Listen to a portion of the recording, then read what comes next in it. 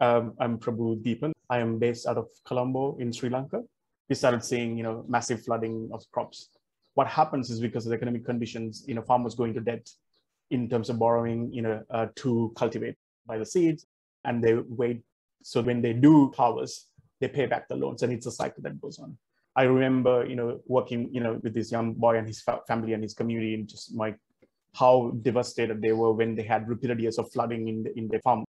And they own the land, but none of the produce is. That's all tied to financial, commitments.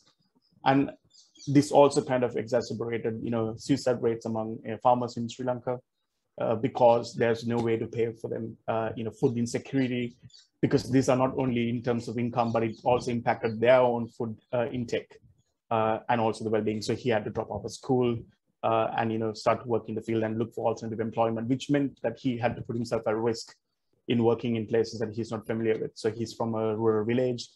He was in Colombo, and I'm grateful that he was able to live with us and stay in a house, and we were able to kind of accommodate him so he could find a safe employment. But that's just one person, and so I think this is one family, and you are looking at entire districts of people who are continuously impacted by the rain and the flooding of crops and just destroying of crops and costing billions of rupees and dollars to the economy, but individually impacting and devastating lives. I think, you have to look at the micro impact of that.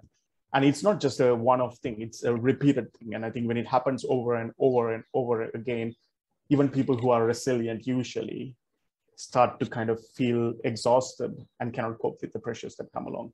Even those who are vulnerable, people who God cares about and created in God's image, they have no alternative. And we don't have the luxury of denying the impact of it, because we face the realities of this day to day in our lives, and some of others in our communities even more so severely, face it. So we don't have the luxury of saying this doesn't exist, this doesn't matter to us, because it does matter and it does impact our life in real ways. There is no kind of excuse at this stage to say we don't want to be involved in this. I think it should be a mandate of us.